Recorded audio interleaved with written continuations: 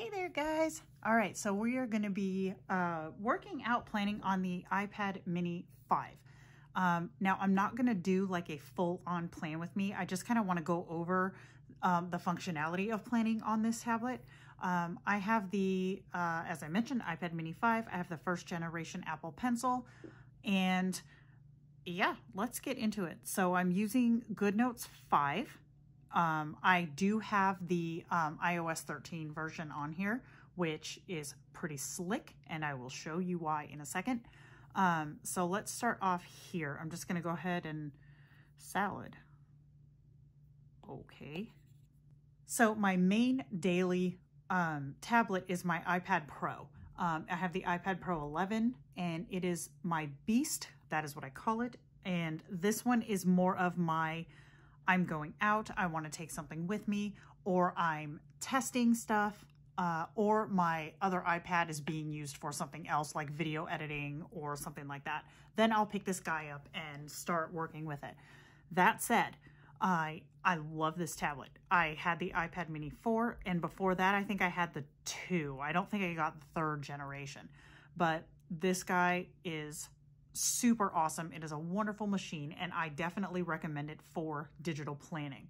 One thing you will notice with this one and my iPad Pro, if you watch my videos, is I have a matte screen protector on here. That is for several reasons. Number one is it is very, very smooth to write on. It gives you a very paper-like experience. Whereas if you watched my iPad mini 4 playing with me video, I was having a really hard time with the stylus catching on the screen protector, and it was totally throwing off my groove. So I definitely recommend a matte screen protector if you're going to use this with the stylus. Another thing that I'm going to show you, this is a new feature in iOS 13 for Goodnotes that I think is phenomenal. Before, and I'm just going to go ahead and pop open this kit here. This is my Davy kit from September.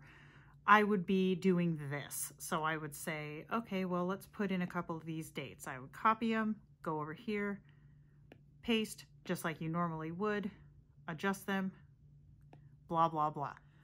But look at what you can do now. I can touch this, pull it over here, and then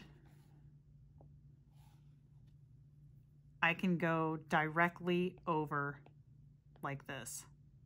Copy, paste. What? How cool is that?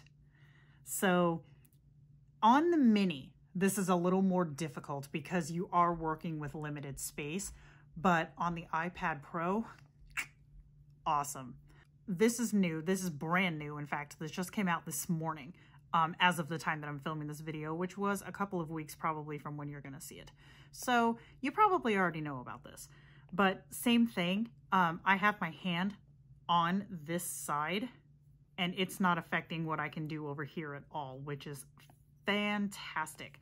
So the palm rejection on the Mini 5 is right up there on par with how it is on my iPad Pro.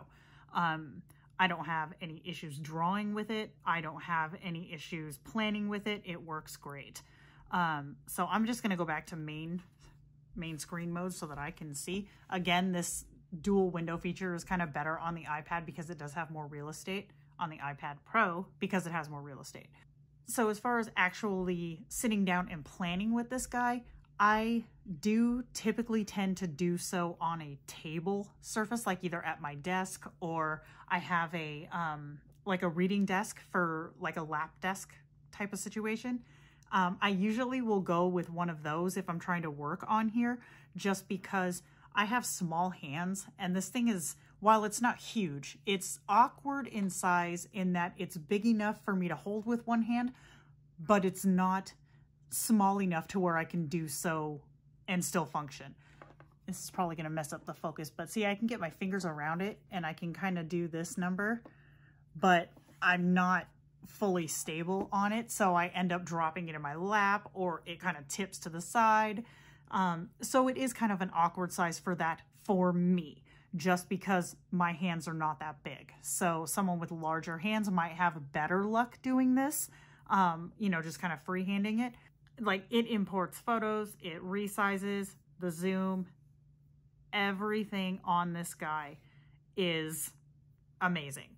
So do I recommend the iPad Mini 5 for digital planning? 100% yes. I will say this though, and this is not just for this tablet, but it's for all the tablets. Be mindful that digital planning does take up a lot of space. So if you're looking at the 5 to try to save some money, don't save the money by sacrificing storage space, because I believe the smallest this guy comes in is 64 gig. And while that sounds like a lot, you will go through it fairly quickly. And once you start getting to where you're running out of space or running out of memory, Goodnotes can't handle that and it will start crashing. I haven't heard in a while of anyone losing data. I have heard it happen before, but it's just not worth it. So if you're looking at this to save money over something like a Pro model, don't scrimp on the storage space. So the real estate of the screen for me is fine. That's it, guys. I fully recommend this guy for digital planning. I hope this video was helpful. And if you guys have any other questions, don't hesitate to leave them down in the comments. I'm sure I'm leaving stuff out because that is how I roll. All right, I'll see you in the next video, guys. Bye.